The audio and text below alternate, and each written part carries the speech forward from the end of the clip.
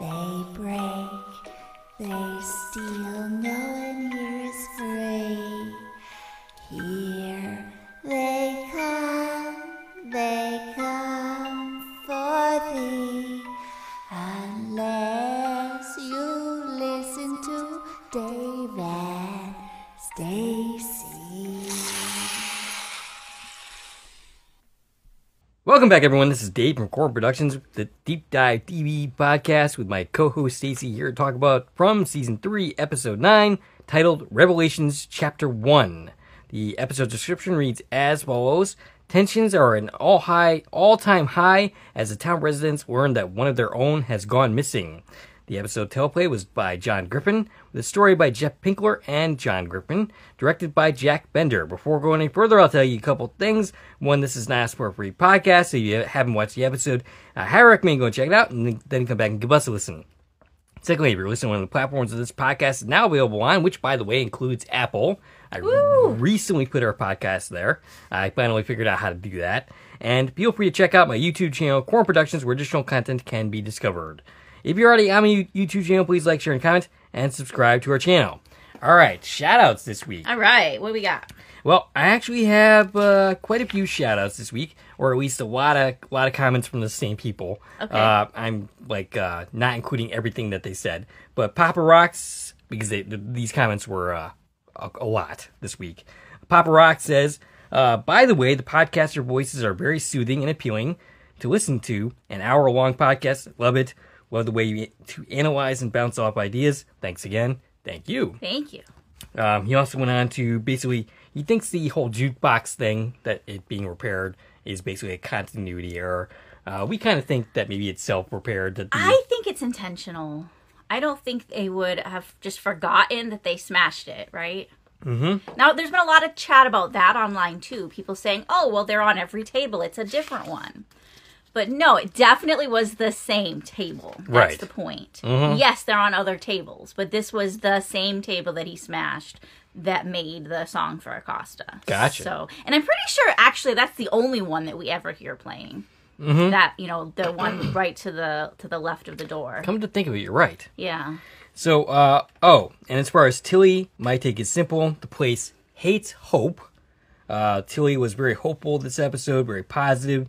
The evil entity despised this and inhabited Fatima and forced her dark side to surface and kill Tilly. Thus the rule was fulfilled. Hope leads to death, which leads to despair. The compound Frumville thrives on is despair. That's his take on the situation. Okay. Latrice says, I feel like I've missed noticing a lot regarding the fandom's frustrations you guys mentioned. Since I mostly stay on YouTube, she is not part of the fandoms in the Facebook groups. Yeah, Facebook groups are always the downfall in every fandom. Like, Facebook is where the most horrible stuff happens. We don't see it on Twitter. I mean, I don't know about Reddit. I stay off Reddit. But I've noticed with every fandom, it's the Facebook groups that just become nasty. She says that I only visited the From Reddit a little in the past week or so. In fact, I've never actually been so involved in the fandom for any of the previous Mystery Box shows I've seen, but I really appreciate you two and your perspectives and positivity. Just some of the reasons you guys are my favorites and a must-watch for From content. Thank you, Latrice. Yay! Gerald, a new person who's commenting. Hi, Gerald. Says, I'm in the camp that is frustrated by the lack of forward progress on answering at least some of the raised questions or mysteries. I'm not looking for everything to be answered, but just a few of the things at least. I'm enjoying the show, but I think the slow drip approach might be just a tad too slow currently. Still, the acting is enjoyable, loving the lore and mysteries, and I will definitely always rush to watch new episodes. Gerald, when I'm talking about not having sympathy for the fandom's complaints, Gerald is not necessarily who I'm talking about here, because he does say that he does enjoy the characters and the acting and all that stuff. And I get being frustrated by the slow drip mystery box type of show. I get that. That's not necessarily for everyone the pace, but as far as answers are concerned, I know for a fact that some are coming, and in fact, by the time you've watched this, you've already seen some of those answers play out. Right. By the time you guys get where we're at right now, episode 9. we're there. Yes, the basically. season is getting somewhere. Yep. And of course, people are going to complain that we wait till the end to get anywhere. But I mean, every episode can't be a big reveal because we'd run out of things to reveal. Right. Well, here's the thing. I don't think you ever watched the show The Wire, but I'm sure you've heard of it because I brought it up a couple of times. But The Wire was its approach to television was that each episode was like a chapter. It was basically each season was a novel, and each episode was a chapter in that novel. So you couldn't really judge individual episodes until you got to the finale, because then you would see the whole big picture for that season in the story that they were trying to tell. I feel that this show is very similar to that, in that that each week is a chapter, and not every chapter is going to be action-packed, monsters all the time. Right. That's just not what the show has been or ever was. Yeah. Well, the people that bother me, the ones that are talking about it in the light of like, oh, if this doesn't end this season, I'm not coming back. I want the show to end. Right. I want the final answer right now, and that's all they want. Right. Well, I don't care about you because we don't want the show to end. We want the show to keep going. Yes. Like we're enjoying the show. We're not eager for it to end. Right. Exactly. Yes, we want some forward momentum. And I think we're going to get it. I think we are definitely getting it. But I don't want it to be over. What fun is that? No. Why would you want something that you love to end quickly? Right. And I don't those want are the kind of people that I just don't think this is the genre for them. I don't want it to drag on forever and, ruin its legacy in the process. I want it to only have as many seasons and episodes as it needs to tell the story that they're trying to tell. Tell the story that they want to tell. Yeah. And if you're along for the ride, great. And if you don't want to be, then, no one's forcing you to watch it. I think this is a good time to transition into the episode 7, the reception for that episode. What do you got for that? The biggest topic I've seen people talking about is the body that Elgin found in the secret room behind the closet. I don't know how to describe this place. So we found a body. We didn't talk about it too much, right? We were kind of like, well, who's that? But we didn't really speculate too far. Well, the audience this week has been speculating a lot. And I've seen theories all over the place. Everything from it's Jade. You know what? That actually... That the shirt, the striped blue and white shirt, is similar to the shirt Jade was wearing when he first arrived and went into the root cellar. That actually seemed to be plausible to me, because the show does look very... the way that this show works, anything is possible. Right. Literally anything. But yeah, people are comparing the shirt, and they're looking at, like, where's the pocket, and I don't know. Could it be Jade? Sure. Am I convinced it's Jade? No. I mean... Right. It could be anybody. There's a very good chance it's not somebody we know. But the fandom is that everybody is everybody, and everything we know, we already know. And they refuse to accept that other people or characters exist than like 5 people that we just keep talking about. Yep. Other people suspect it's Martin. I don't know, because everybody's Martin, right? Right. Who isn't Martin? Yes. Now that I can see that being plausible too, because I think I might be Martin. Well, remember the thing with Martin was if we're comparing him being in the chains to R3 being in the chains, their actual bodies were somewhere else, right? Their actual beings were in bed in a coma while they were in the chains. So if Martin's in the chains, is that not really his body? Well, where is his actual body at? Right. For who knows how many years he's been chained up. Right. It suggests that he's physically in a different place. So could that be his body and he was in that room the whole time? I mean, that makes sense. It's possible. Yeah. Sure. But again, no real proof of this. But the idea that his body should exist somewhere else other than there is a thing. Let's see. People are suggesting it's Christopher. I don't know why. Just because we don't know what happened to Christopher. I mean, that's fair. Yeah. But I don't see any evidence pointing that is Christopher. Right. And I saw some people that seemed pretty positive it was, and I don't know why. Tilly. They think it's Tilly's body. Okay. I mean, at this point, you could just... it's your body.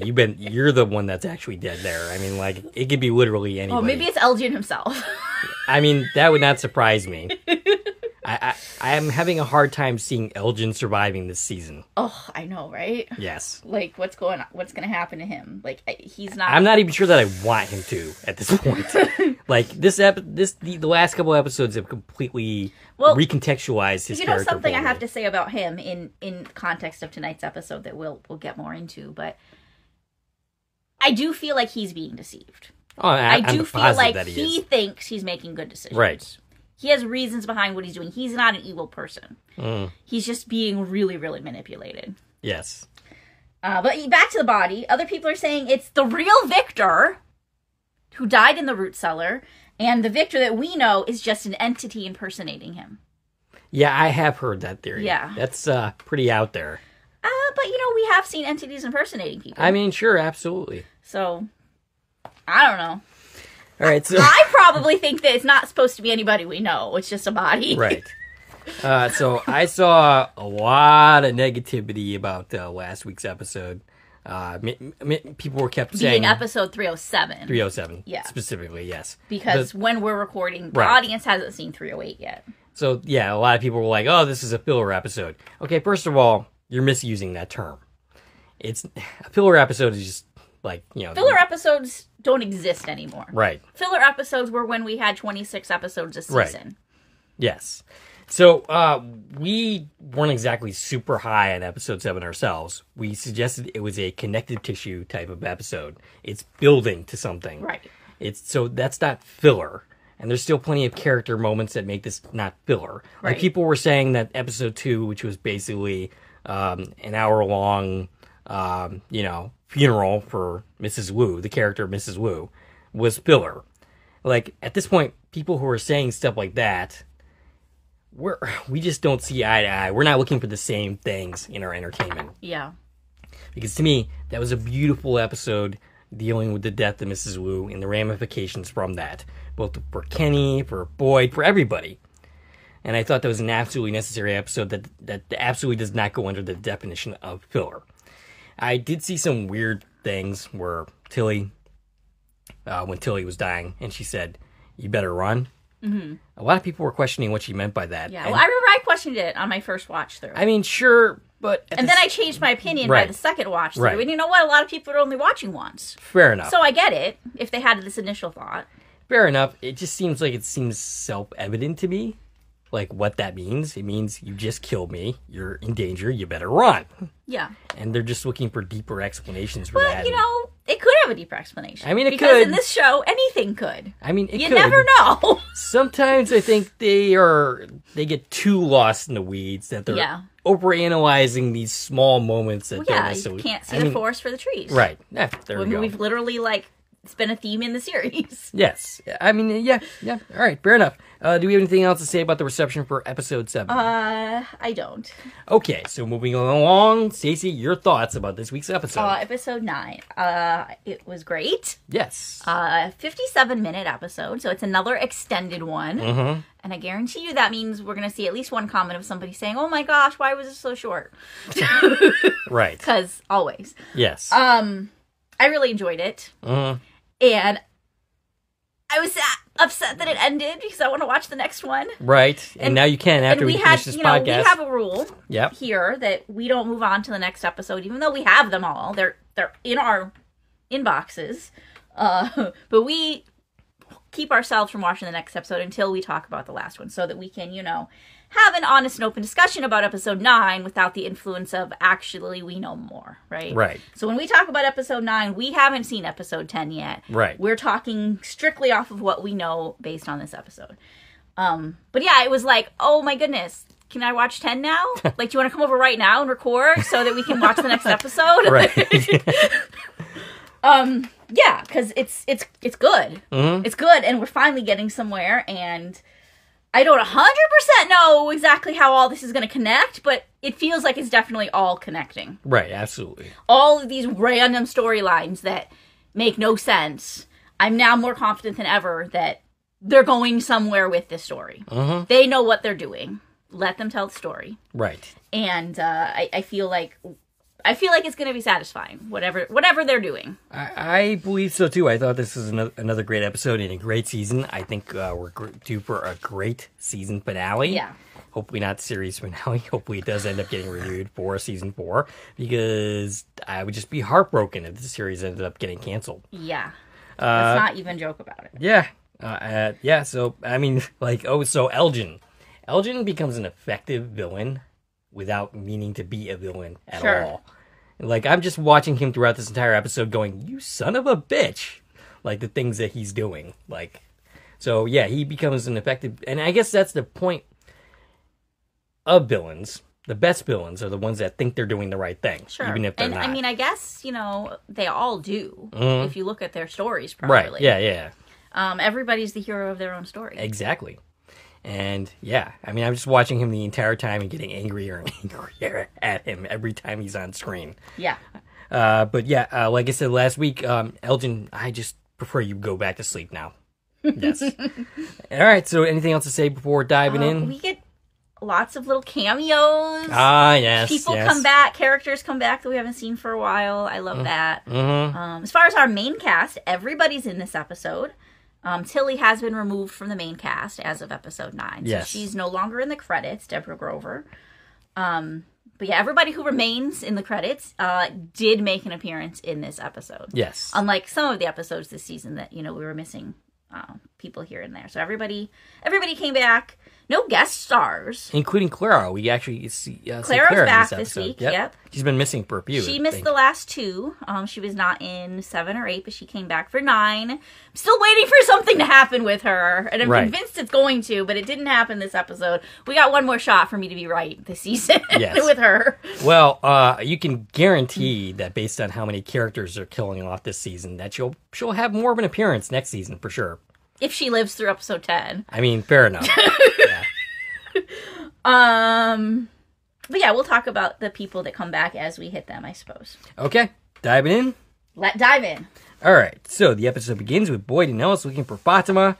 Boyd is advocating for going home and coming back in the morning. They're in the woods specifically. They're in the woods, yeah, and it's starting to get a little dark. He's like, we gotta call it. Ellis doesn't want to go, but then Boyd starts to not be able to walk.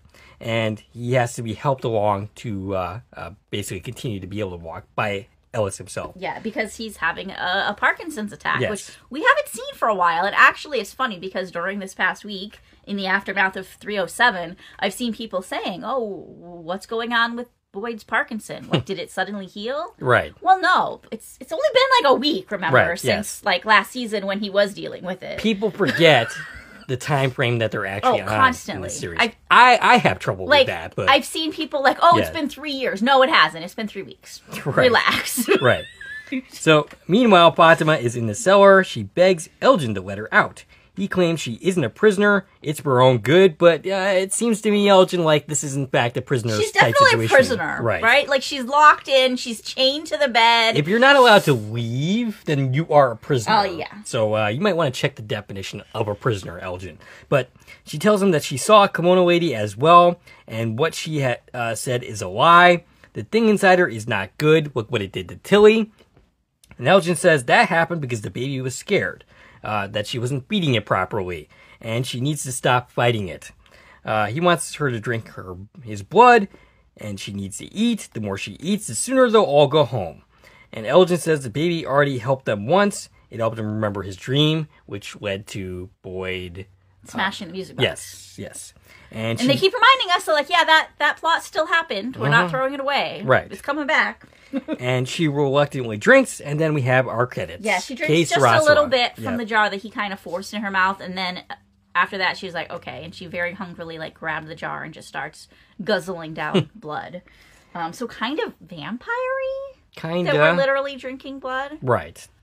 After the credits, when we come back, Victor is freaking out. Victor has been really going off the rails the last couple of episodes. I know, right? Poor Victor. Yeah. And Not poor Kenny today, but poor Victor. He Right. hasn't slept in like 3 nights.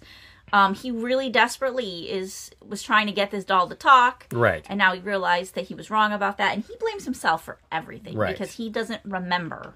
And he feels like it's all his responsibility. Because, well, I mean, kind of like, yeah, you're the one that was here, so maybe Right. you should know some stuff.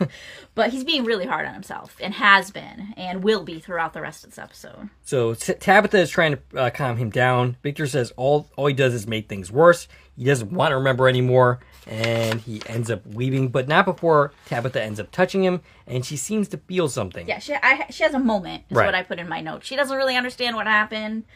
Sarah kind of asks her what it was, and she's like, I don't know. Yeah. We'll know by the end of the episode what that was. We will.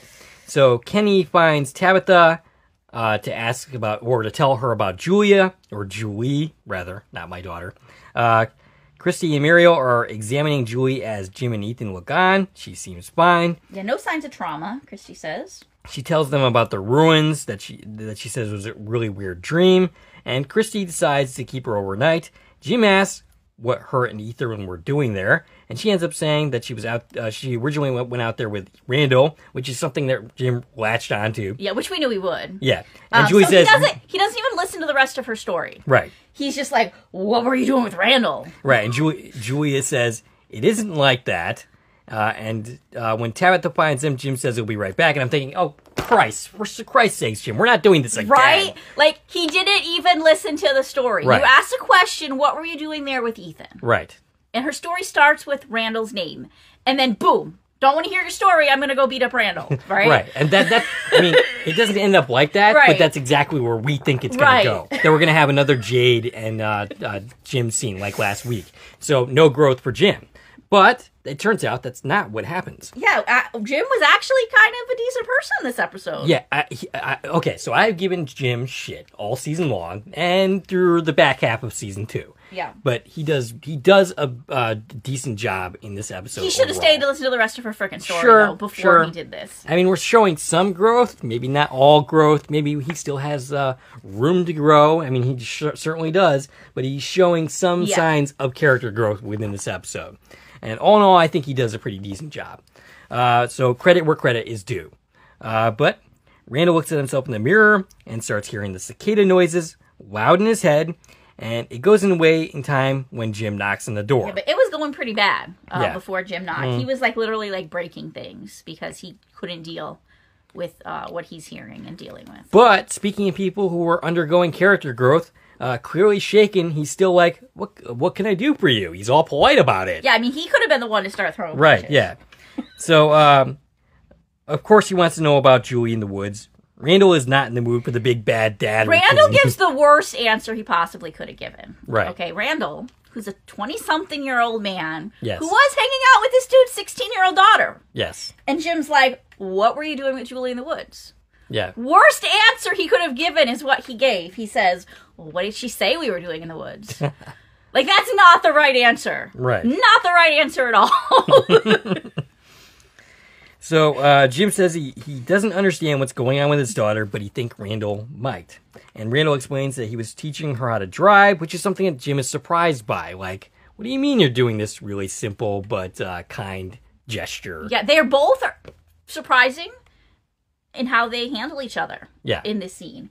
And I think they're both surprised at each other as much as we are surprised. Right. And Randall explains that so Randall says he told her not to go back to the ruins, but can't say anything other than that. It felt like it was the ruins was just wrong. And he ends the conversation because he really can't explain what was wrong about it or his experiences or anything really. He can't verbalize it. It's too big of a thing, maybe beyond our human comprehension to be able to even be able to explain. Yeah, and what I think he's not ready to face it. Right. You know, Julie is trying to figure it out, and he's just like, I can't. I don't want to talk about it. I don't want to go there. As Jim goes, Randall gives him some advice. And this is the second time in 2 episodes that Jim has gotten some advice. And good advice at that. He says, teach his kid to drive. You can't do anything about the rest of it. And none of us are getting out alive. So you might as well do the simple things that you would do if you were actually living. If you weren't in this weird place. Right. So don't just stop living because you're in this crazy, Fromville universe. And he says, Jim does not accept that. He doesn't accept that, Randall's assertion that none of them are going to get out alive. And Randall says good for him, and he doesn't sound like he's being sarcastic. He seems like he actually means that. Yeah, I think he thinks that's great that you still have hope, even though he knows there is no hope. So that's the end of that. Not what I expected at all. I Yeah. thought it was going to be another Jim situation from last week. Yeah, he handled this surprisingly well. Yes. So Boyd and Ellis return to the station, where he ends up telling him to sit down because he has something to tell him. Well, first he's like, it's getting dark. I gotta go ring the bell. Right. And Ellis is like, you can't even walk. They'll live. You don't need to ring the bell. Right. But he's still very anxious to get the heck out of there. And then he starts to explain that he knows what's wrong with himself. Right. And Ellis is still like trying to get out of there and look for Fatima. Right. But he says to sit down, that Fatima will still be out there in the morning. Yeah, she's got a talisman, Right. so wherever Yeah. she is, she's safe. And And then- he's finally about to let Ellis in on his secrets. Right. Down at Tor's colony house, where she has some flashbacks this season. We're settling One- in for the night. They're not Right. having a party tonight. They're No. all very, what's the word I'm trying to say?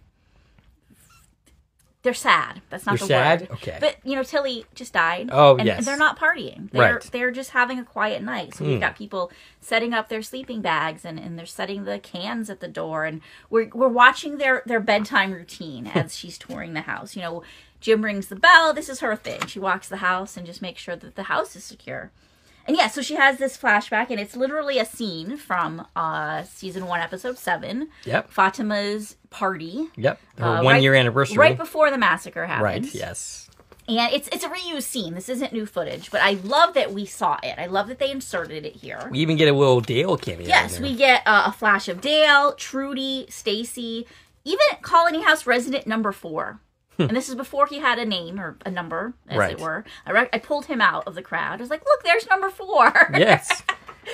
He's been there. He's been there the whole time. These are like your children. Yeah. The colony house residents. None of these people got credit in this episode. Mm-hmm. Probably just because it is a reuse scene. Even the person who spoke, and I don't know, it was another Colony House resident number, whatever, that spoke, but it wasn't somebody who got credit in this episode. And I'm guessing that is just because it's a canned scene that they reused. But yeah, Dale was there and Trudy, and like I said, Stacie. Did she die that night? Because we haven't seen her again. I don't remember. She must be one of the 14 people that died. Must be. So she, in the present day, her eyes messed up, and she's clearly nostalgic and sad because she knows what Fatima has done. And this is right on the heels of her telling Boyd that if Boyd doesn't come forward and say what Fatima did to Tilly, that she's going to do it herself. Right, so she's thinking about that, Right. and if she wants to do that.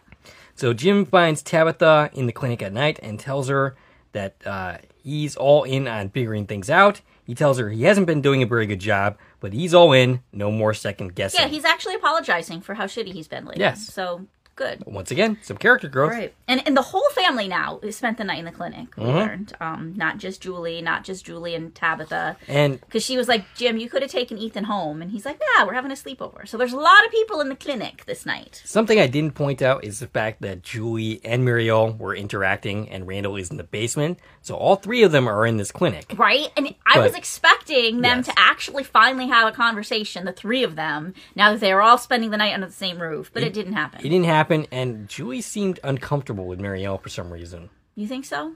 There was just a I tad. didn't pick up on Maybe that. that was just like But I don't yeah. think they've really interacted so much. No. I mean, but she did a little bit. but- I've been waiting for the three of them Yeah. because the last episode, the last evening we saw Julie and Julie and Randall? Randall. Yes. Thank you. Julie and Randall were in the clinic, but Mariel was at Colony House. So this was the first night they were all three together.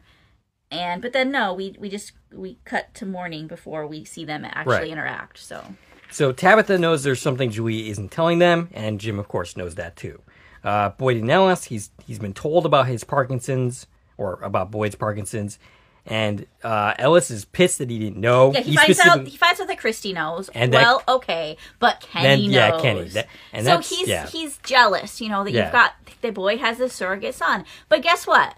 You guys weren't talking Right. for who knows how long. I'm guessing a very long time until like 2-3 weeks ago. I mean, sure, that's the rational way to look at it, but from a human being with emotions, it's kind of natural to feel that way, even if it's not logical or he doesn't really have a right to those feelings. He still has them, if that makes any sense. But yeah, Boyd thinks it's getting worse. He tells him about the monsters making him watch Mrs. Wu's death, and he thinks that this whole Fatima thing is basically just another means to break Boyd. Right. And a monster ends up knocking on the door. This is Nurse Creature, Anna Sampson. Asking him if he's okay.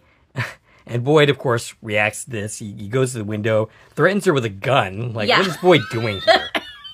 And Ellis ends up dragging him away. This is very reminiscent of having to drag Fatima away from in the same station, acting in this similar fashion. And you know what I picked up on? So this is the Nurse Creature knocking on the window and giving them trouble. She's doing this because Randall's not in the bus. Oh, yeah. This is the one that Randall said every night would knock on his window when she came out, Nurse Creature. Right, gotcha. So because he's not there, she's like, well, let me go bother somebody else. So she misses Randall. That's sad. Yeah. Okay, so... but I don't like Nurse Creature because she's the one that killed Tom. Right. So I'm sorry you're sad, but I don't care. So Sarah finishes fixing the snowman. Finally! She's been working on this ornament for like 2 seasons. And then she suddenly starts hearing the voices. She starts screaming and react. You know, it would have been really funny if she had finished fixing the snowman, and during this whole thing of her freaking out and acting in pain, if she then broke the snowman creature. That would have been really funny to me. But so Elgin goes back to the cellar. Tabitha is trying to break something off. Fatima. Wow. Fatima is trying to break... Tabitha's not there. Not yet. Yeah, she's trying to break something off to stab Elgin like with. a piece of metal. She's ripping off of the bed frame. I thought for sure this is where Elgin was going to die. But not so much. She ends up attacking him. He easily fends it off. And she fails to take him out and fails to escape. And then we cut to Boyd. Well, let's not forget to mention what's going on with Fatima. She has a huge stomach all of a sudden. Oh, yeah. Whatever is inside her has grown. Mm-hmm. We are no longer a few weeks pregnant. We are ready to pop. Yep, 6 months pregnant, 9 months. 8 at least, yes. I would say. She is huge. All because she drank a jar of blood. Mm-hmm. So, yeah, that's quite alarming to see that change happen literally overnight. And he's even like, look, I told you once you ate. Like... Right? Elgin, you're a dumbass. But anyway, Boyd and Ellis, Boyd wants to organize a search party. Ellis is not having it. But that's when Sarah comes in. She knows about Fatima missing. The voices told her that Fatima didn't leave on her own, that somebody took her. Something took her. Right. Is what what they told her. Well, I don't know. I'm not exactly digging Elgin this episode, but I don't know that way I would refer to him as a thing. But they don't know that like physically a person is responsible. Right. They don't know that based on what the voices said. That she is nearby. They are laughing because they will not find her in time. Yeah, and they want them to know that they can't save her.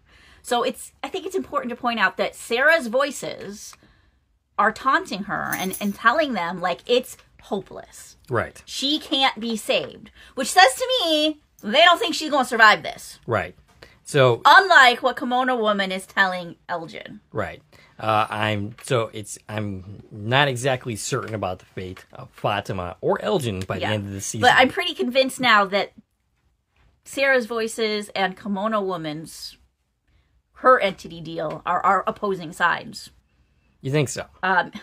Not the same, at least. Okay. Like they were doing similar messages, right? Do my bidding and everybody can go home. They were very similar messages, but the fact that Kimono Woman is assuring Elgin, like, she's gonna be fine. Like everything's cool. She just needs to have my baby, and then you guys can leave. Right. Where on this other hand, they're taunting Sarah, saying, "Haha, she's ours now, and you can't save her."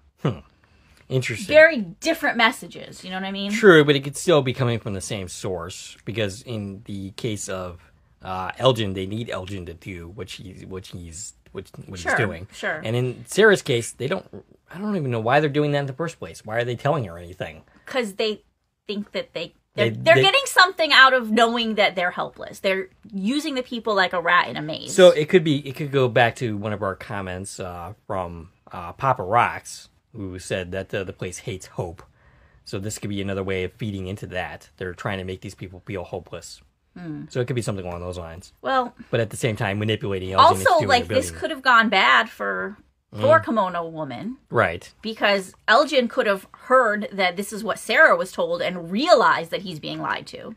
Perhaps. It doesn't play out that way. No. But he could have got wind of this and been like, oh, wait, Right. something's telling you she's, like, not going to live because that's not what I'm being told.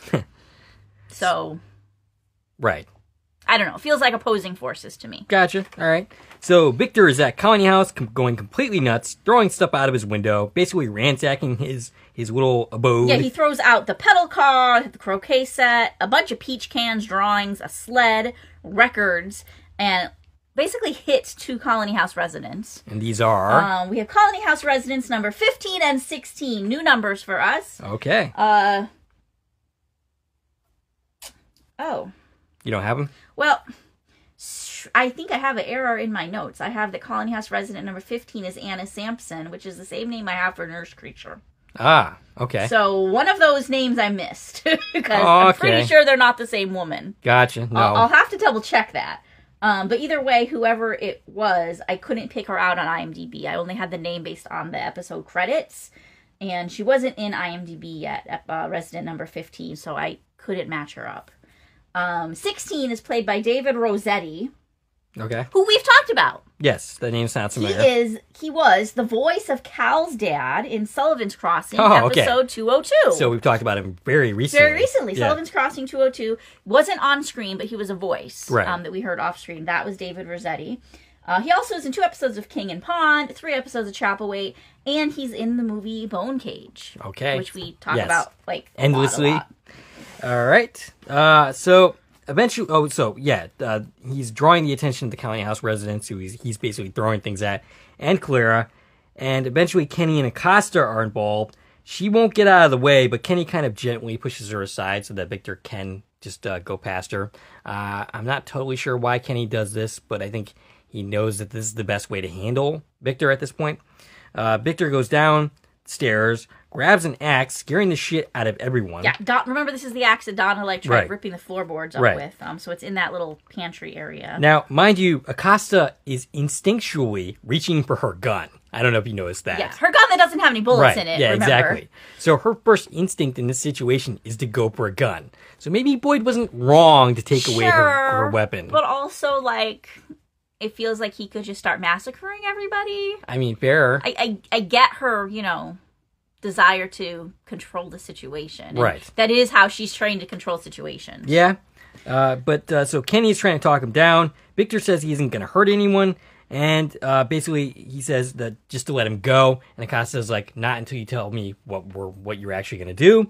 And he says he's going to go chop down the faraway tree. Well, he says, I'm going to chop a tree down. Right. And they're like, okay, but, I mean, we know what tree he's talking about. You know Right. what? That seems like a really bad idea, Victor. Yeah, and nobody follows him. They just let No, him go. they're like, okay, cool. You're not going to murder anybody. Go have fun. Right. You're a 50-year-old man. You want to play with an axe? Fine. Right. So Jim and the family go to the reopened diner with Bacta as the owner now. Ethan helped, apparently, cleaning things up. Right, and she invites him to come help anytime he wants to help. Mm-hmm. Which is sad, because he used to help Mrs. Lou. He did. They bring up Tilly. No one knows what happened just yet. And we cut to Donna, who's looking at her sister's picture. Boyd comes in. She tells him that she isn't going to say anything. The town can't handle it. She can't handle it because of what Fatima meant to them. Yeah, this is her takeaway after all of this thinking about Fatima. And now she's thinking about her sister. And, I think the takeaway there is she does see Fatima as family. Right. Boyd informs them that she's missing and what Sarah said. And Donna says, fuck this place, and tells them to ring the bell. And they end up calling a meeting. I think this is actually a good strategy here. Yeah. And it's not Boyd's strategy. It's Donna's. Well, he wanted to have a search party, and Sure. Alice was like, nah. Right. So I think that whenever we have Boyd and Donna actually working together, we have good progress. We do. They just don't work together a whole lot. So Ethan is acting a little sullen. He's brooding. He says he doesn't, basically, he misses Tian Chen's pancakes. I don't think he's a fan of Bacta's cooking. Oh. And then he ends up going to the bathroom. Julie says that he blames himself for what happened to Julie because he asked what she should do. She asked what right, she should do. Right, that's what I meant to say. And, she knows it's stupid, but she didn't know what else to do, who else to talk to. And the normal family outing thing is not working. It's just making things worse. All right, so actually I'm going to pause here for a moment. Okay. Because it brings something up to mind. We had talked about how people did not seem to like Julie or Ethan as kids. And, we tended to side with the idea that they're just normal kids. This is how kids act. Teenagers, and Ethan not being a teenager, but being younger. And I think part of the issue is that From has fans all over the world. And all these fans are in the groups. So what we're seeing here is a cultural divide. Maybe. That, some of these cultures see these kids acting in this way as a different thing that you and I do. Because this is our culture, so to speak. So, I mean, like, this is how we expect kids to act, but somewhere else, this would not be more acceptable, if you get what I mean. So perhaps what we're seeing is just a different mindset than what we are accustomed to in the fan groups. Because we are seeing people from outside our country, so to speak. Sure. And even attitudes in our own country vary. Right. Pretty drastically, depending on where you are in the country.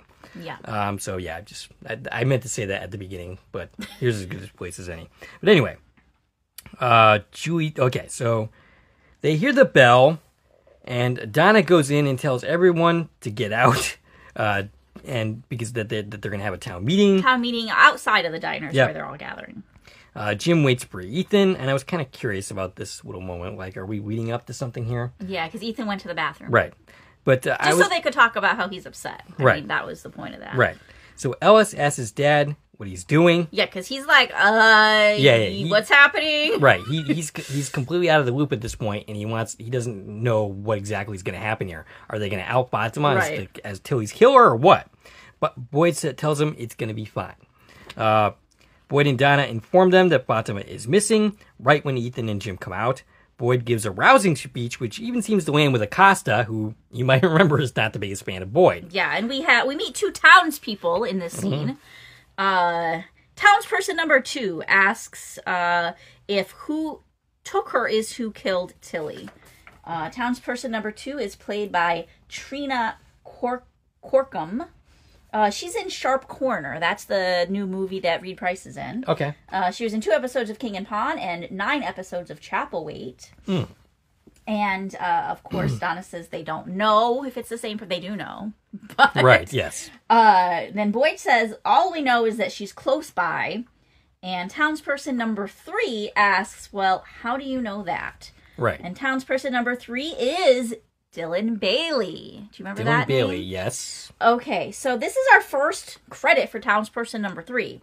But he is the actor who played the Civil War soldier in episode 106 that Jade sees. Right, yeah, The one with the, messed up eye that was holding a gun on Jade. And he also was Harold's stunt double for multiple episodes. Gotcha, okay. So they gave him a speaking part here as a townsperson, which, I don't know. In one respect, it's like, well, that happens in TV. People take different roles, even within the same series, especially when one of them's heavily made up or whatever. Yep. But it's From, so is it possible that it's a bigger deal that we have the same actor playing the Civil War soldier and a resident now? It could be intentional. Right. You never know. It's probably not. It's probably just like he was on set. So he's in the union because they got to be unionized to give them a line, right? I don't know. But I thought it was very interesting. Interesting, yes. That the actor who played the Civil War soldier is now a townsperson. So, they organize a search party. Tabitha goes with Julie and Jim with Ethan at Jim's suggestion, by the way. Right, because Julie and Ethan both say they want to help, so they split off, each with one of their parents. I kind of think maybe this is another moment where Jim does well, as opposed to maybe arguing against this, which I think he might have done in the past. But Boyd tells Ellis that it's best if one of them find her first. Okay, but Boyd, then what? Right. You find her first, and then what? Right. It's going to be the same thing either way. Like, you still have to explain Tilly's death. Sure. They're not going to accept, we don't know what happened. That's not acceptable. Yeah. So what's the plan? You still don't have one. Although, maybe he could be worried that if somebody else finds her first, she might admit what happened. Oh, okay. Because she thinks they know already. Yeah. Maybe. So he thinks that by doing this, that they will control the situation better. Yeah, I mean, and I guess that makes some kind of sense. But also, like, you just really want to find her, so maybe we don't worry about who finds her, and we just focus on finding her. But, okay, so he suggests that it's best if Boyd or Elgin, or not Elgin. Not Elgin. Boyd and Ellis find him, but then he pairs himself up with Kenny. And I know why he's doing this. Well, he says we'll have better chance of one of us finding her if we split up and we're two separate search groups. But what if Kenny ends up finding out information? Like, I mean, sure. Right. But his thing is, well, if one of us finds her, we're better off. So if we split up, we're doubling our chances. And Elgin, being the effective son of a bitch that he is here, pairs up with Ellis to make sure he's not going to get anywhere near Fatima. Yeah, he's like, do you need someone to search with? Yeah, leading him on a merry goose chase. Yeah. So you know what I love about the rest of this episode and this goose chase that we go on is we get to see scenes in, like, every set we've ever seen on this series. Yes. It must have taken them forever to film this episode. Mm-hmm. Because we have little pairs of people literally everywhere. Yep. And you think each one of those was a day shoot. I'm sure. So Fatima has finished changing her clothes. She starts experiencing labor pains. Her stomach's even bigger. Yep. She notices a hatch and thinks maybe it's a way to escape. Yeah, so she like falls to the floor and then she finds this little handle and she starts clearing the dirt away. So, and I found this like what's down there? We still don't know after episode 9, but I'm so curious. So now we have a secret room under the floor. Yep. In the secret room that's behind the cabinet, that's in the closet, that's in the root cellar. How many layers are we going to get here? Exactly. Like, what is going on? Are we going to get into the secret hatch and then realize there's another secret hatch? Like, does this just lead right into the caves? Right, yeah. Like, where... Yeah. So Acosta and Donna are searching. And that's a weird pairing. How did that happen? It's interesting, though, because it's hothead Maybe with it's hothead. because Donna... wants to control Acosta and make sure she's not, like, out there taking control of somebody else. Right. But, yeah, I found it weird that those two ended up searching together. So, Acosta is being a pain in the ass as usual. Donna reveals the info came from Sarah, which, of course, makes Acosta even more skeptical. She doesn't understand any of that, what that means. Because we're not explaining anything to her. Right. Like, and Donna's even like, I don't got time to explain shit to you. And it's funny because, like, think about... when the Matthews came, Donna spent the whole night explaining everything to Tabitha. Yeah. Like, that's their typical routine is they do explain things. But with Acosta, they're just like, shut up and no. Right. We don't got time for you. So, Acosta says that she could be an asset if they let her be, that she's a good cop. You know, I don't know if she's a good cop or not, but she does have a point there. Yeah. She could be an asset if they let her be. Right. And so far, they're not letting her be. And I think the problem just is there's too much going on. They haven't had time to acclimate her properly. Right. But they're just so annoyed with her that she even, like, wants to know things. Right. So Donna loses her temper, saying she doesn't have time to explain the million ways the place screws with your mind. She says, you want me to believe that you're good at your job, help me find Fatima. And Acosta says, okay. And Donna offers that after the two of them are done with this whole business, the two of them can sit down and talk. And Acosta says, okay. Yeah. And I do think that Acosta is going to be a great asset. And I do think she's going to get along with everybody and be very helpful eventually. So I would like to point out the fact that in the first season, Jade annoyed the crap out of me. Yeah. He's become one of my favorite characters. Yeah. Season 2, Randall annoyed the shit out of me. Yeah. I really didn't like Randall. And, you know, it's not like I'm eager to be his best friend or anything like that. But he's grown. Yes. And in Season 2, he's been a better character. Yeah. So I think we're going to see a similar progression with Acosta here. Sure. Now, there are some elements of the fandom that once they make their first impression, that's it. Yeah. Like, they hate Jade or they hate Randall, and that sticks no matter what happens. I'm not one of those people. Mm-hmm. And I tend to give people a chance, and I tend to let... Except Jim. I mean, hey, I've even given Jim credit in this episode. So, I think maybe we're going to continue to see some growth, maybe. So, I'm giving him a little bit of chance, but he's had like 3 seasons of stupidness. But anyway. So, Kenny and Boyd search. Boyd wants to talk. He knows Kenny hasn't quite forgiven him, but his Parkinson's is getting worse. He wants to know that Kenny is going to step up when he's gone or too feeble. it can't be someone a hothead like Acosta. It has to be Kenny.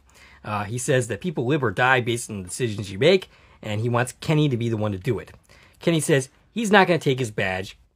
Boyd continues to try to make his point, but then he says, I'm not going to take your badge, but I'll take that one back. The deputy badge. Right. He's like, if it's still available, I'll take that one Right. back. So we're going back to Kenny being deputy. Right. He doesn't need to keep wearing that silly outfit. No, he could just keep wearing what he's wearing. In my mind, because he looks better like in these clothes, in street clothes. Yeah. Than the the ill-fitting too short pants he was wearing. Yes. Yeah. So Jade is hanging bottles on a tree when he sees a vision of Christopher. So he's like on the back of the bar, Yep. hanging bottles on a new tree. And, this supports the idea that Dead Tom had. What was that, episode 6? Where he was like basically talking about the second bottle tree, which was the first one we met. Yep. Saying, well, how do you know that's part of the original design? That could have just been someone like you trying to figure it out. And we're supporting that here because Jade's making another bottle tree to try and help him figure it out. Right. So he goes up on the ladder, and on the roof of the porch, he sees Christopher, and Christopher's holding Jasper. Right. And of course, this is once again Tom Payne reprising the role of Christopher. And of course he's not impressed. He's like, okay, I've seen these shenanigans before. I'm not, this is not doing it for me anymore. And then Jasper roars. Yeah, he's like, try something new. Right. And then Jasper does the same old Jasper scream. Now, I'm going to point out this is the third time we've heard Jasper scream. Yeah. And it's the exact same soundbite every time. And do you know what else it's the exact same soundbite for? Was Boulder Dude in the root cellar. Okay. When Jade had the vision of Boulder Dude, which I think that was his very first vision, it made the same scream. It's the same soundbite. So this is our fourth time hearing that scream. Now, it's here that I was going to bring something into this discussion that I'm not sure that I should. It's an idea that I've seen circulating that seems intriguing, but at the same time, I think it might be part of the leaks. I don't have any definitive proof of that, but I think because I think it was an idea of Kelly's that she is getting in trouble for, because Kelly, of course, being our sister from cast, or our sister from podcast, whose name of show is escaping me. Yes, I'm Cyborg Media or something like that. Yes, that's it. Okay, so she's gotten a lot of flack recently because they think that she is the source of the leaks. Yep. Or some people are accusing her of such. Right. And that's gotten her. I guess she's had to deal with MgM Plus and explain the situation to them. Yeah. So this situation, by the way, continues to suck. And, yes. And I would be bringing this idea up here, but I don't think it's a good idea for me to do so. Okay. Because I think it might be tying to things that, that we aren't supposed to know yeah, yet? Yeah. Okay, well then don't bring it up. And I don't even know why I said any of that. I but... know. So bring it up next week once we know for sure what the situation is. Yeah. So, Henry... so Jade nearly falls off the ladder after yeah. being screamed at. Yes. By the way, he's like, you don't bother me, and then it scares the crap out of him. So nice try there, being the big bad Jade. Right. But it didn't work out too well. Henry finds him and he says, "Oh yeah, are you okay?" And what were you reacting to? And Jade's like, "Nothing." Well, what were you reacting to that isn't actually really there? And of course, Jade at this point has no idea about Fatima being missing because he's in Jade He skipped the meeting. Yeah. He's like, I heard the bell, but I'm busy doing Jade stuff. Henry is annoying him, as he seems to do a lot, but he wants to talk about him and Victor. And then we cut to, and of course this stops Jade for some reason. He seems to want to actually talk to Henry now, which is interesting because I would think that he would still not care about this conversation. Yeah. But you know what? He should want to talk to Henry because Henry might actually have some insights that would help him. Yes. That Henry doesn't even know he has. Right. Because Henry might know stuff. He's the one who knew Miranda. He's the one who's seen the actual bottle tree. Like, maybe you should talk to this guy. Pick his brain a little. That's why his attitude towards Henry is so confusing to me, because I would figure he would want to do those things. But he's the type of person, he just wants to figure everything out on his own. He doesn't want people's help, even when they could be helpful. Right. So, Victor goes to the bottle tree with an axe, and he starts trying to chop down the bottle tree. Yeah, the faraway bottle tree, like the tree. And he's told by the boy in white, who has a much deeper voice than the last time we heard him. So this is, again, Vox Smith reprising his role. And I've seen some people saying, like, oh, they recast the boy in white, like, during this season. They haven't. Every scene with the boy in white from episode 101 has been Vox Smith. He looks a lot different than he did 4 years ago. That's just how it is. He's grown up a lot. He looks a lot different than he did earlier this season. Yes, because, he's, like, in puberty. That happens. It does. So, but it's the same actor, is what my point. We have not recast him. He's not a different actor. Same actor. Yes, he looks very different in all different scenes. And he's not supposed to because he's like some ghost entity. We address that right here. Right. So he tells Victor that he can't do that. He won't explain. And Victor asks why he's begging for help. But he says he tried to help them when he tried to explain things to Christopher. He thinks they need to figure things out for themselves. And Victor points out that he looks very different. The boy in white says everything is changing, and he also points out, by the way, that Victor also looks different. Yeah, Victor looks a lot different than he did 40 years ago, too. Yes. But Victor's like, all these years you look the same, why are you changing now? And that's a clear nod at, yeah, he's changing because Vox Smith is aging, right? Right, yeah. And we're shoving that off as, like, everything's changing. Look, it's snowing. Like, yes, things are changing. And I just kind of really liked that. Like, they're acknowledging... I mean... Yeah, we know that things aren't... This person doesn't look exactly the same. So we're putting it in the story. Doesn't going to make sense, but we're acknowledging it. We're not going to pretend he looks identical. Right. I mean, they kind of have to do that. Because, or they do recast him to somebody who looks younger. And why do that? Why do that? Yeah, right. Yeah, so... And you know what I found interesting about his story about... I tried explaining with Christopher and that didn't work, and you guys have to learn for yourselves. It's the only way you're going to understand. It reminds me very much of the way Boyd and the town handled things. For say when the Matthews came in. Yep. And he's like, well, just keep driving, you'll see.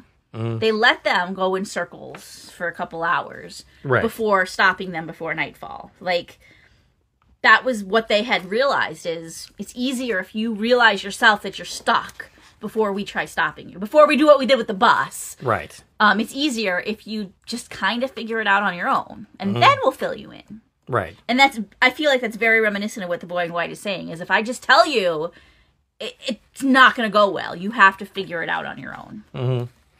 So, he leaves without telling Victor very much. And then we cut to Elgin and Ellis. Yeah, the only thing he told him is, I am your friend, and don't cut down the tree. Right. That's the only advice I can give you. Do not cut down the tree. So he stops. Right. Elgin is trying to downplay things. He keeps comparing it to a lost kid in a playground at one point. And Ellis isn't buying any of this. In fact, he gets angry at the comparison. Because, he's like, you're not taking this seriously. My wife is missing. She's not on a playground. So he brings up his losing his mother, which is news to Elgin. And then we cut to Ethan and Jim, who goes to the RV. He's using it as an excuse to talk to Ethan. And he brings up how he blamed himself for what happened. How he didn't see the car. How, he blames himself for Ethan's situation. Yeah, getting hurt he thought he was going to lose Ethan like they lost Thomas. And Ethan says, well, that wasn't your fault. And then Jim says, well, why not? And Ethan says, because he was scared and doing the best he could. And Jim turns that logic around on Ethan to make him realize that he is not responsible for what happened to Julie. Hey, by the way, Jim, very good parenting here. I know, right? Yeah, Jim's good job. Doing a great job this week. What happened? Maybe he's been taken over by an entity. Maybe it's not actually Jim at all. I'm giving the good parent entity stepped in. So he says this place, he wants them to blame themselves and to be scared, but they have to remember that they're all just doing their best no matter what. Yep. And they hug it out, and they go to leave the RV because clearly Fatima's not here. But now the radio... Yes. That we last heard the night Randall was taken. Right, by the cicadas. The radio goes off. Yep. And it's the Thomas voice from the phone. Yep. And they decide to ignore it. Ethan says, you're right, it's not really him. Okay. I do not make very many critical comments about the creative choices that the show makes. But this whole thing with fake Thomas is kind of... I want to know where it's going. I mean, if this is it doesn't land. Yeah. Like, it it doesn't make any sense. It doesn't make any sense. Like emotional wise, that you would never believe this was actually Thomas because Thomas was an infant when he died. So there's no, oh my God, that's my son's voice, because you never heard your son's voice. Right. So this doesn't Unless land. it turns around that it is Thomas. Right. So, I mean, if they're going somewhere else with this, okay. But if not, if this is the conclusion that we're getting to from that storyline, and it was very confusing because on one hand it's taunting you, right? On the other hand, even in this call, it's like, Dad, where are you going? Like, it's clearly like kind of an evil voice, like, right. And then at the same time, it helped them. It was like, hey, Tabitha's on an ambulance and needs help, right? So what is this voice up to? What side are they on? Right. So it's not it. So. If it's one critical comment I can make about the actual creative choices that the show makes is this does not land. Well, I'm just going to say it doesn't make sense. I'm not ready to judge it yet until I know what they're doing with it. Okay. I mean, if they do something interesting with it beyond this, it seems like this was meant to be the definitive conclusion of the whole Dead Thomas thing. I don't know. Yeah. I really don't understand it. Right. Like it would make sense if Thomas were an actual, like, you know, if he were 5 or 6. Right. And then we were having this voice, and there was actually some consideration as to whether this was actually Thomas or not. But that's not, they don't believe it from the start. You know, like Abby Entity. Yeah. Right? Like trying to convince Boyd that this really is your dead wife giving you this advice. Mm-hmm. It doesn't work here when we're talking about a baby. Right. Now, I do want to point out the radio. The last time we saw the radio, it was set to channel 47. Yep. 4 and R7. This time it's on channel 16. Don't know if that means anything, but it's there. Okay. 16 is a lost number. Okay. 48, 15, 16, 23, 42. Yes, okay. So there's that. All right. So Jade and Henry talk, and Henry basically asks him... Ooh, you skipped a scene. Did I? Yes, Tabitha and Julie go to the fruit truck. Oh yeah. Oh. Did you skip it all together? No, I have it backwards. I have the next note. Okay, well, I'm pretty sure that happens first. Okay. Tabitha and Julie go to the fruit truck, and Julie's worried that people are going to keep disappearing. Oh, I see what I did is You just kind of... They're going back and forth a lot. I inserted this note in between this when I actually meant to have this down here. Okay, well, either way. Yep. It's all happening. Everybody's doing things. Yep. But yeah, Tabitha and Julie are at the fruit truck. Julie's never been here before, and Tabitha's like, well, this is where we came the night that, I was with Victor in the caves, and Julie opens up to her mom. Yep. And she tells her, like, she doesn't think she was dreaming when she blacked out. She tells her it felt like she went somewhere. And she tells her all about the chamber and Martin and all of that. Because she doesn't even know who Martin is. But she's like, there was some dude chained to the wall. Right. And she says she was in the tunnels and she heard Tabitha and Victor there. She heard the children. She's finally telling her mom all this stuff she's been holding back. Angui. And as Tabitha ends up hugging Julie, she sees an Angui kid and it wants her to follow. So they start to follow her. And then we cut to Jade and Henry. And Henry is basically asking, why are you talking to me about this? Yeah, he's like, why are you not talking to, I don't know, literally anybody else? Right, and that's my note here. Literally anyone else. Well, I think that was a direct quote. Yes. Literally says, he reminds him of Victor, which Jade seems flattered by. Do you note that Jade's reaction is basically like, oh yeah, you think I'm like Victor? That's pretty cool. But he tells him that he can't fix Victor because he isn't broken. He's the product of this place. He's like Tarzan, and Henry is the guy who shows up to make him feel like an asshole for not knowing how to use a fork. Yeah, and you know what? It's very similar conversation to what Henry already acknowledged when he was talking to Jim. Yes. Talking about Tabitha, or Miranda, rather. Right. Where he was like, I was trying to fix her. I never thought maybe she's not broken. Right. It's the same thing. Well, your son's not broken either. He's just, changed a lot in 4 years. Well, he's had to deal with a lot. I guess Henry's problem is he's trying to be a parent to a person he doesn't really understand. He doesn't know. Yes. Who's experienced things very abnormal to anything anybody's ever experienced. Mm-hmm. So Jade leaves him and says he's going to go back to the bar to pretend to be productive. Yeah. And it's an interesting line because it seems to acknowledge that Jade doesn't even think. Yeah, he understands that he's just doing busy work. And he's not really getting anywhere. Don't choke now. Okay. No swallowing cicadas for you. No, please not. So Elgin and Ellis go to the Brundles. Yeah, again, we're getting every freaking set, and I love it. Elgin was really creeping me out in the scene specifically. I kind of expected him to like shiv Elgin and kill him. I thought he might drown him or something. Yeah, something along those lines. lines. I actually was worried for Ellis in this Yeah, scene. he was giving serial killer vibes in the scene. Like, oh, you're in the way. I got to take care of you. Right. But that doesn't happen. Nope. He tells the story of how Fatima brought him here when she was his proxy, and, you know, they talk about how great she is. Mm-hmm. And he tells Ellis that, don't worry, you're not going to lose Fatima. She's going to be okay. And, you know, Ellis doesn't want to hear any of this. Ellen looks not quite convinced, even at the end. But he seems to be more understanding of what Elgin is trying to do. So he started just being kind of annoyed at Elgin, and by the end, I think he was appreciative of Elgin's thought, even though he's not buying into it. Right. And Elgin was being kind of suspicious, but he played it off being like, well, you know, we just don't really know all the details yet, so there's no reason to worry. Yes, and yeah. Because he starts talking about the baby, and Ellis is like, well, what's the baby got to do with anything? Never mind, you know, there is no baby as far as either of them are supposed to know. Right, exactly. So they decide to keep looking. This scene really creeped me the hell out when I was watching it. Like I said, I kept expecting Elgin to like kill Ellis in this scene. Yeah, I did too. Yeah. So Fatima tries to dig herself out. She's completely cleared the hatch door, but she still can't open it. Kimono Lady appears and basically climbs on top of her and keeps her quiet. Yeah, she's covering her mouth on top of the bed. Because we don't know it yet, but there's somebody in the root cellar, and she's trying to keep Fatima from revealing her location.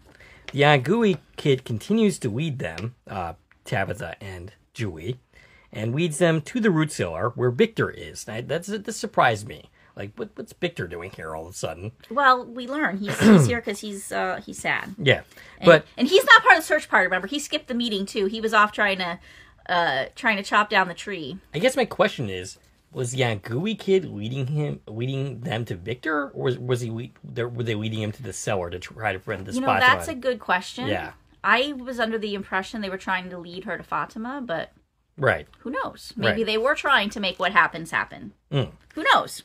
So, Victor, the doors open, and they're like, oh, and Tabitha's like, wait here, I'll go down. That seems like a bad idea. Don't split up. Right. No. Have you not ever seen a horror movie? I mean, seriously, people. As she touches the door, before, she went down and found Victor, she did have another one of those moments. Just touching the root cellar door. And, she finds Victor, and she's like, what's going on? And, nobody's hearing Fatima because she's got her mouth covered. She's trying to scream for help, but she can't. So Victor says it was his fault. His mom and his sister died. He was the one that told her mom about the tree, and that's why she left her that night. Tabitha tries to comfort him, but as she does so, she flashes back to that night. She reacts in horror as Julie and Victor look on in confusion. She sees Miranda running at night, finding the bottle tree, and wouldn't you know it, who comes out from the bottle tree but the Smiley Monster, played by Jamie McGuire. Yes, Jamie McGuire coming back. We last saw him in 207. Well, you actually last saw him here on Corner Productions, I think. yes. But we last saw him in the series in episode 207, Smiley Creature. And I'm really happy they gave him a credit for this, even though we didn't actually hear him speak. Right. Because clearly they brought him back intentionally. They could have used any creature for this scene. Mean, they know the fandom is in love with the Smiley Creature and want to see him back. It was great that we got to see him, even if it was just for a moment. He is credited as appearing in the next episode. I saw that. I don't know what that means. But... I'm assuming it means we're going to explore this history some more. Yeah. But yeah, I saw that. And I can't wait to see the full extent of what that means so we can talk about it. Yes. And who knows, maybe we can even talk to Jamie about it. Yeah, so the Smiley Monster ends up killing Miranda. So he is the one that's responsible for Miranda's death, right outside the bottle tree. So yeah, the first flashback was of Miranda hugging Victor and Eloise. And again, we got... Eloise wasn't credited. Okay. That actress wasn't credited, but Miranda was credited, the actress Sarah Booth. We last saw her in episode 208. Gotcha. And I guess, did she speak here? She maybe did. I think she did. Or you know what? No, this is what it is. It's because that was a flashback scene that we've already seen, so it doesn't count. Gotcha. Just like the party scene. That's why Eloise wasn't credited, just like Dale and them. But were Miranda credited. was? But Miranda, the next scene was a new scene. That is a new scene. The new Right. scene of Miranda and Smiley. So that's why she's credited. Gotcha. Even though the root cellar scene was a scene we've already seen. Okay, that makes Yes. sense. I just put all that together. So Tabitha is now completely freaking out. Yeah, she's like, that's impossible. And you know, during the middle of these two scenes, she runs outside and Victor and Julie are trying to, like, help her. And they're like, what the heck is going on? And she yells at her daughter. She's like, don't touch me. Right. She's being really dramatic here. Well, I get it. Right. Because she just had some pretty intense feelings. Right. And that's where the episode That's ends. when the episode ends, and I want to keep going, and then I had to stop, and it was sad. I think this is going to add fuel to the fire. People who think that Tabitha is either Miranda somehow, or Eloise is the thought that I was going with here. Right. It's going to add to that fuel that she... Yeah, because clearly Yes. something. Yes. Something. Clearly something. Yes. I am leaning after this scene towards the reincarnation theory. I think that's what they're telling us. Okay. That's actually what I was not going to bring into the conversation earlier. I mean, it's been a theory for a while. Correct. But I think it's coming about a lot recently because of something that's been leaked. Yeah. And it made me sad that could be what and it's all been about. That actually, but I do think the theory has pre-existed any of that. Well, it is a top theory of Kelly, who's been saying it for like years. I said, it's been a theory for a long time. So the two main theories about Tabitha have been she is Miranda or she is Eloise in some respect. So, bringing it back to the conversation I was not going to have, but I might as well now. Well, from this scene, I feel like that's where they're leading. Okay. Regardless of any topics anybody's talking about. It feels like that's what they're saying. If we're going with reincarnation. It feels like that's what they're saying is she just had this memory like she was there. So I actually had a thought that, you know, we say that Jade is the new Christopher. Mm-hmm. That's literally the case? Like that he's the reincarnation of Christopher? If that's what they're going with, then that is... Yes. But I want to take it a step even further than that. Okay. That Jade is actually the reincarnation of the Civil War soldier. Of the Civil War soldier? Yes. And perhaps that's why he's flashing to him. And perhaps why that dude that with the eye thing, perhaps... All of them? Yes, perhaps every hallucination he's seeing is a reincarnation. And that makes sense. Yeah. And my thought with Tabitha is if she is Miranda, is she... Every person that has been called. You know, Miranda said, lots of people have been summoned before me that have seen these visions. I mean, that would only make sense. And that it's always been her over and over. Right. Back to the little girl in the dream. Well, that's that was her. Yeah. Yep. But it was her 20, 30 lifetimes ago. Right. And is that little girl one of the Ankui kids? Maybe. Is she literally one of the kids? So you think reincarnated? Reincarnation of the Yangui kids. And that whatever the ritual was, like the whole, remember the story Victor told that the boy in white told Christopher last week? Yeah. Was, they were born in the dark and then they were killed in the dark by the people that loved them. Yes. Is that the idea is these kids were sacrificed for some reason, right? And if that's what we're trying to do is save the kids, is it that their souls were given to Fromville? Their souls were sacrificed. So they're reincarnated over and over, but they can't escape this place because this place owns their soul, so it just keeps dragging them back. So lifetime after lifetime. If that's the case, is everybody a reincarnation? If that's the case, I would think there are 7 people. 7 people who that are reincarnates of the 7 kids. And then the rest are supporting players. Cannon fodder. I don't know. I don't got this whole theory figured out, but gotcha. I see it. Mm. And if that's the case, if that's where we're going with the story, I think that actually is a unique sci-fi concept. I don't think we've played with reincarnation that much. Now, the other camp of people who have been pretty convinced that Tabitha literally is Eloise. Yes. I can see them seeing this scene and supporting their theory still. By saying she's not having Miranda's memory, she's having Eloise's memory. Well, because Eloise followed Miranda and perhaps saw her get killed by Smiley. She's having those memories of herself as a child watching her real mother get killed. All right. Fair enough. Now, I don't believe that because of the age thing. I don't follow it. Well, Eloise would have died at the same time, so she could also be a reincarnation. We don't know okay. for certain that she died at the same time. That's fair. That's where that theory falls in. What I'm suggesting is she probably died around the same time. Right. And she could also then be the reincarnation of Eloise and not Miranda. Could be. Right. But that seems like an extra step we don't need. I can't, yeah, I see but where you're going. the theory that she literally escaped and was adopted and became Tabitha, if we ignore the fact that we've been told twice that that Tabitha's only in her 30s and Victor's been there 40 years. Yeah. If we forget that and pretend she is 50 and it's cool that this could literally be her, I can see that also. You know, like what she's remembering is, oh, I was here as a child and I did experience these things as a child. And I forgot about it. Except the problem there is that she has a mother in the real world. Right, but that she called. And again, I don't back this theory, but the theory is that that's her adopted mother. Okay. Who is Colombian, and she only has the accent because she was raised in that family. Okay. That's the theory. Gotcha. Is that that's not her real mother, that's her adopted mother. But Tabitha also kind of looks Colombian. Well, yeah, because she is. Catalina is. I mean, right, yeah. People are going to, make their theories fit. But Eloise... Eloise? Eloise. I can't pronounce the name for some reason. She isn't necessarily, and Miranda isn't. No. So... No. I mean, yeah. I don't back this theory, but it is a theory that a lot of people have felt pretty strongly about, and that's what they're going to say. Oh, absolutely. That this still fits. Yeah. That theory hasn't been rejected yet. Yes. In this moment. Okay. Because Eloise very well could have witnessed all this, and she could have lived and escaped, and Victor assumes she's dead because she never came back.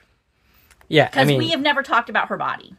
Well, that would explain the connection to, either way, if we're saying that she's a reincarnation of Miranda, that would explain the connection between Victor and Tabitha. Oh, yeah. And if she's Eloise, that would also, once again, explain that same connection. That's been evident since season 2. Right. So, yeah. Interesting stuff. And I really want to watch the last episode. And now we can. And then we're going to have a whole year to talk about it. Yeah. Yep. Oh, one more episode, and then we're done with from season 3. Yes. Now, hopefully, we can still bring some great content. Yep.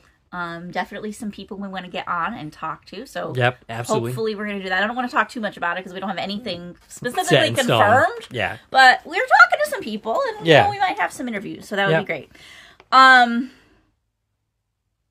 Smiley. Yes. So again, I was super excited that that Jamie got a credit because love seeing Jamie.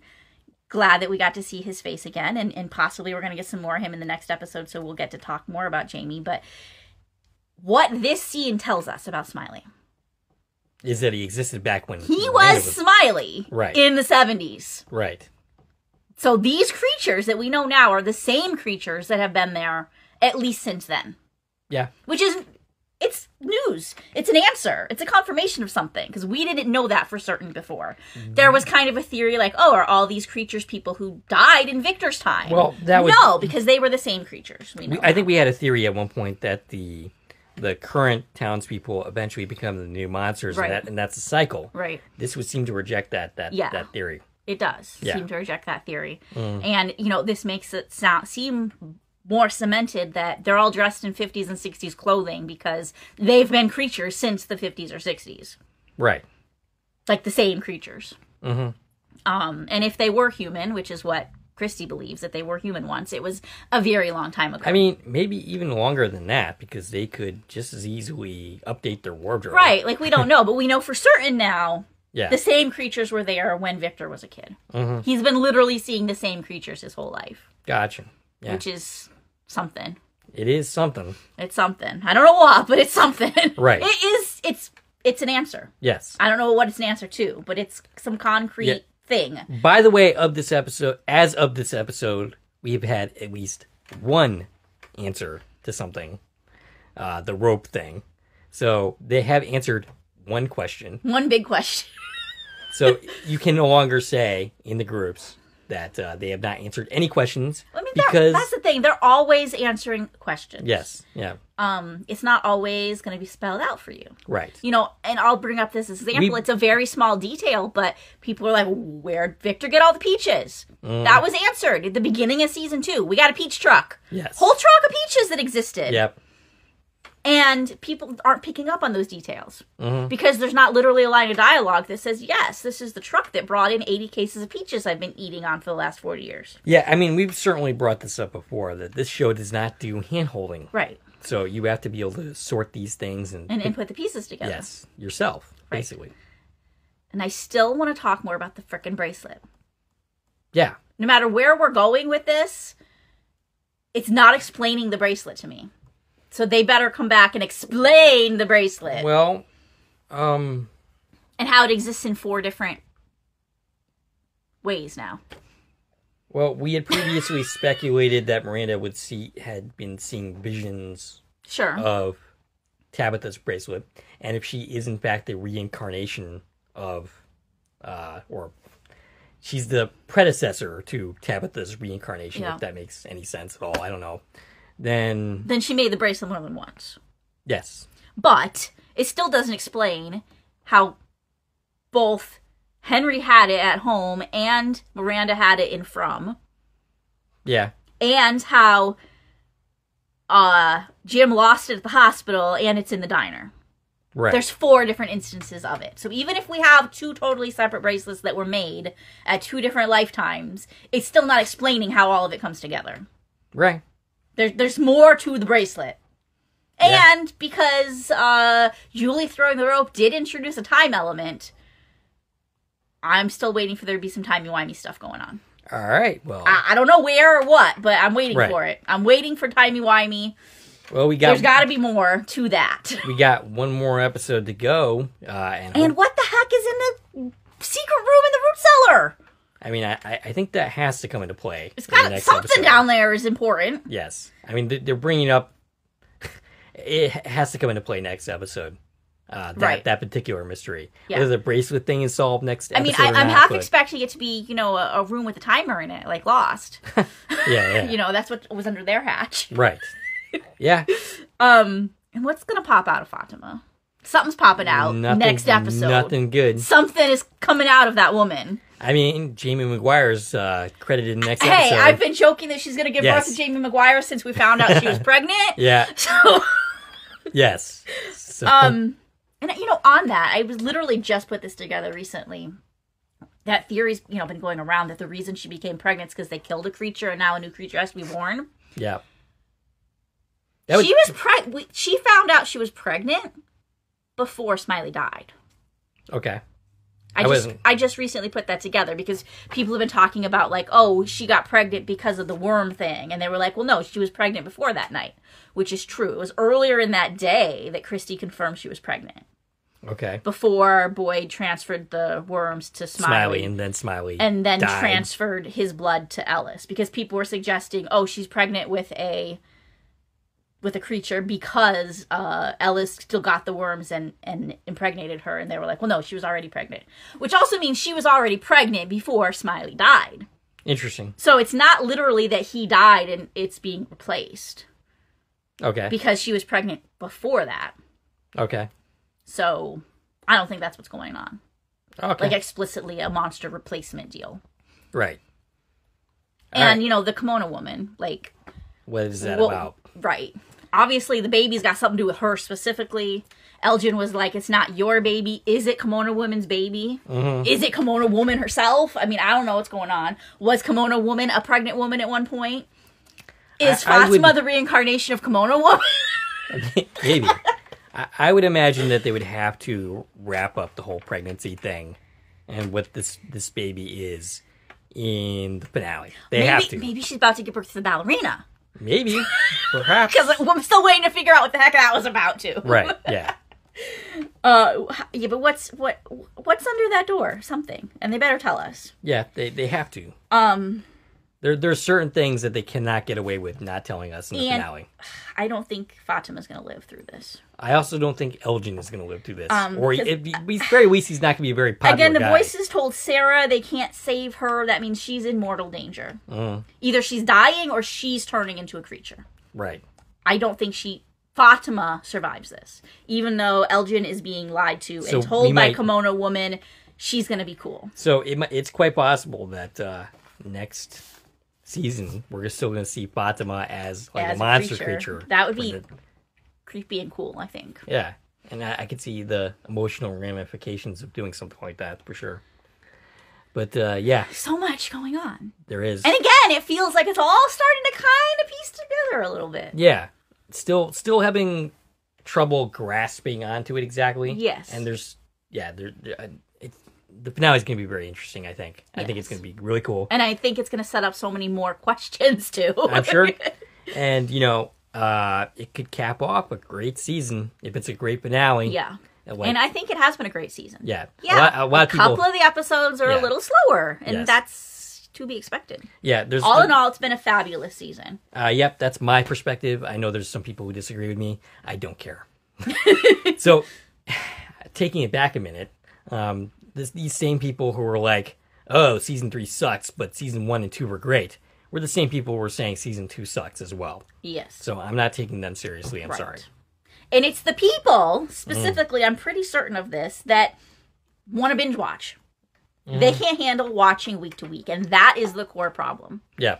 Because when they watch the season back in its entirety, they're like, oh, that was great. Yeah.